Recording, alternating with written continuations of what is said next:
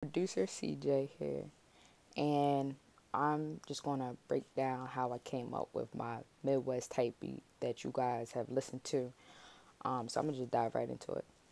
So usually, if I'm producing a song, I will start with the bass line because I consider that the foundation. So I'm just gonna go ahead and mute that for you guys so you can hear.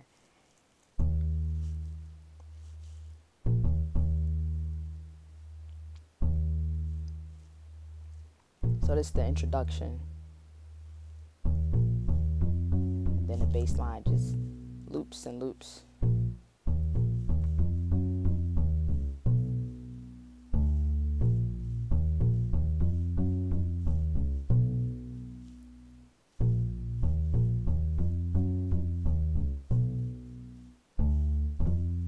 All right, so that's the bass line. So after I came up with the bass line, I started thinking of counter melodies and what other instruments I would like to incorporate. And I'm a pianist, so I usually choose keyboard or piano sound. And that's when I came up with the chord progressions that I came up with to go along with the bass.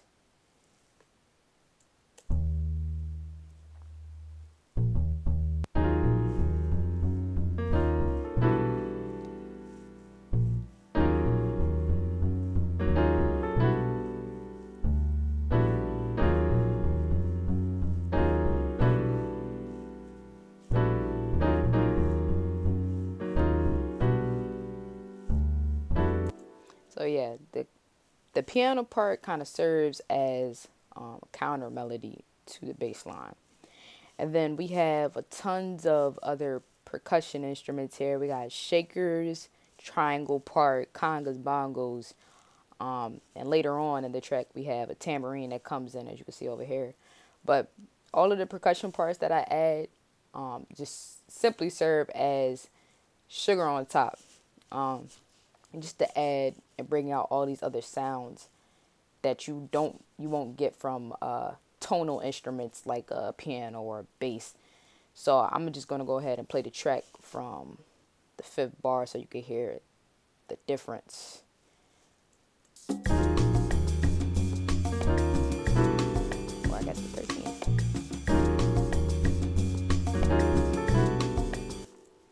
So I meant to start on the fifth, but it started on the 13th.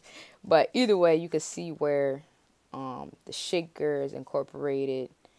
Actually, I do want to play it back at the fifth because we have two different types of percussion loops that I added on here, and I typically wouldn't use sample based loops because I'm like a musician myself, so I prefer acoustic instruments over anything. They just give me the best sound, in my opinion. But in this case, I didn't really have percussion instruments at my disposal, so I just decided to use the loops that they provide here in the soundtrack. I'm gonna go ahead and mute just the shakers so you can hear exactly what they add to the track. So you got this one shaker up here. That's all that's doing. And then you have congas in here. And then you have a triangle part in here. So, as you can see, it just adds a little bit of sugar on top. One other element that comes in here at like just before the ninth bar is this little punch reverse, which is just a synth melody that I added just to break up some of the repetitiveness. Repetitiveness is not a terrible thing because it gives a listener a sense of home, and that is really what gets a track stuck in someone's head. It's just because they can just keep hearing that. Maybe they just keep hearing the chorus replay in their head. It's just the repetitive part about it, but you don't want it to become redundant. So that's why I added this little synth part right here. It's kind of behind the scenes, but it kind of breaks up some of that repetitiveness. And I'll just play it so you can hear it. It comes in right here. So yeah, it's just a little just a little melodic line. I might just solo that for you guys.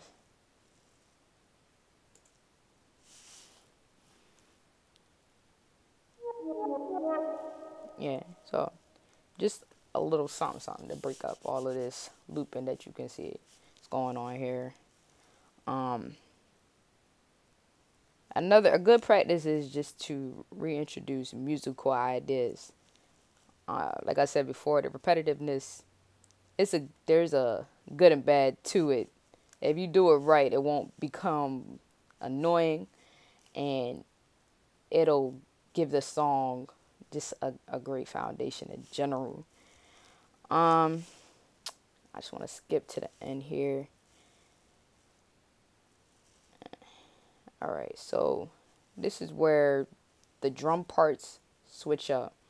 And this is my favorite part of the piece because one thing that a typical song would usually want to switch up the drum beat, they might switch it up once and then it'll come back to the same previous drum beat. But I really can't choose when it comes to drums because I'm also a percussionist, so I just had to have it all. I think I had like 3 different drum beats in here, 3 different percussion parts. But I just want to take a listen to these last couple of bars we got on the song.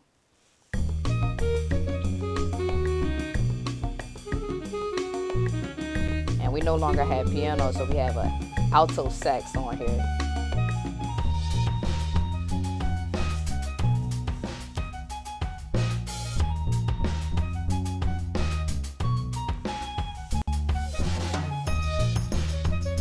And then we introduced the tambourine.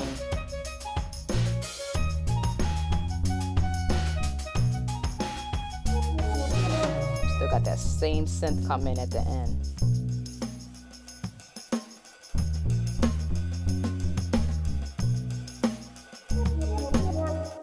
So yeah, you get the idea. It's kind of like before I had the punch reverse come in as a new musical idea, and then I took that same concept of recycling musical ideas to give it a sense of home by adding the punch at the end with all of these new musical ideas that I added. Without it, you might have lost exactly what I was going for the song. Like it might have sounded like 2 completely different songs had I not added that same element before at the end. Forgot to mention that the sax solo that we have here at the end, I did not create this. You always have to give credit when doing. I did not create this alto sax part. Mr. Galloway, some of you may have had him as a teacher, but Mr. Galloway put that on there for me, and I was amazed by that. I can't really break that down for you because I didn't put that in there myself, but that was a great element that I thought it was great to add just because I brought the piano part out. So you kind of need another counter melody to go with that bass line. And, you know, we continue this bass line out through the whole song because that's the foundation. So you kind of need that bass line in there. So yeah, that's pretty much how I came up with it. I think one of the things that make this song stand out is the fact that the bass line is not only the foundation, but it's also the melody, which isn't super common in songs nowadays. Usually the melody will be given to a piano or a guitar. Bass would usually just serve as the bass line, like, you know, the foundation, not technically the melody. But here we have it as being kind of its own little melody, and then I kind of built everything else around it. Another aspect of this song that makes it unique is the fusion of all the different genres. As you can see, it has Latin breaks, a salsa, a mambo, and then you come towards the end, and we have drum beats that kind of sound rockish, they kind of sound hip hop, and that's really how you come up with this unique, unheard of sound that anyone from any culture could really vibe to and bob their heads to, because it's not just one genre, but it's like the fusion of all of them. So this is how I came up with my Midwest type beat. And the sound quality of all of these tracks is not the best, but I plan on making a separate video to show you how I would go about mixing everything. This is just production wise. So yeah, this is all.